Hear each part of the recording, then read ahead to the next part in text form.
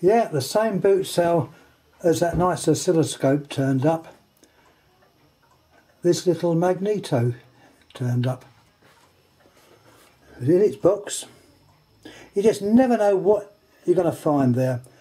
Generator details about it, order number, contractor, American Automatic Electric Sales Company, Chicago, USA. The only thing that was missing was the little crank, little handle which would go on there, but that's no problem. Let's have a look at it.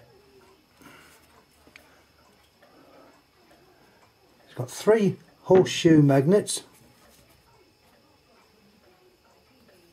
There's a number on there as well. It's American Automatic, which was possibly one of the other telephone manufacturers. I should know this, but it slipped me at the moment. Funny enough, I just noticed on the box there it's got SC. Now SC could well stand for Stromberg Carlson, which was one of the American telephone manufacturers.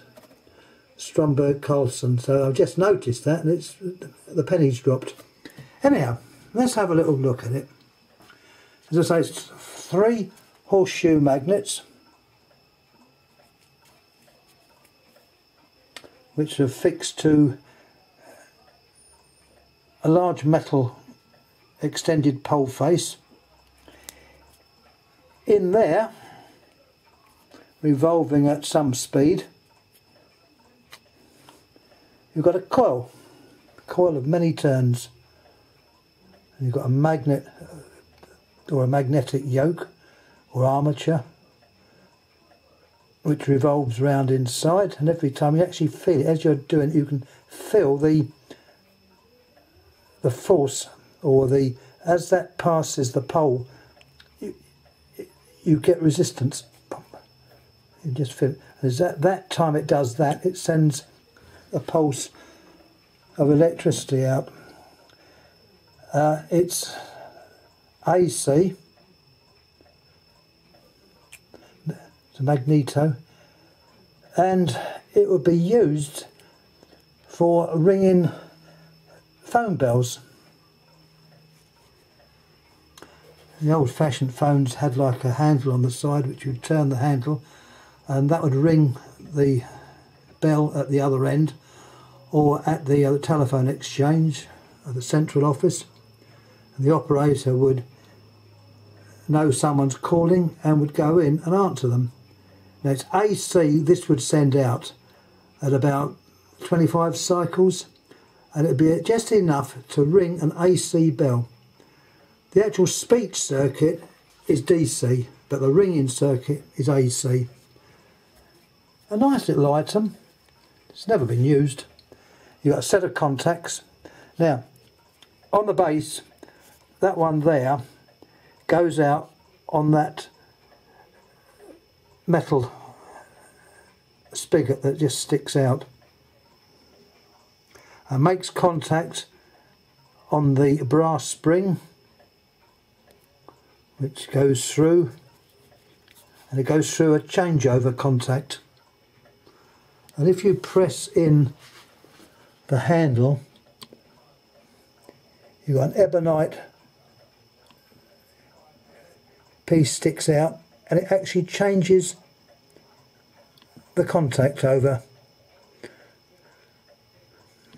And that would be used obviously in the signalling for ringing the bell. You've got your contacts there, terminals. Obviously as this spins round inside, one side is fastened to the metalwork and the other one is through that slipping brush-like contact. Anyhow, I thought I'd put it on for a bit of interest. An old-fashioned Magneto. What I may do with it, would like to do, is find a little handle, little crank handle that'll go on there, screw that on, mount it on a piece of wood, MDF or something like that, and connect up to it one of my neon bulbs, preferably without the resistance, and turning the handle, lo and behold, the lamp should light up. Anyhow, to put it in as a bit of general interest. Any questions, please ask.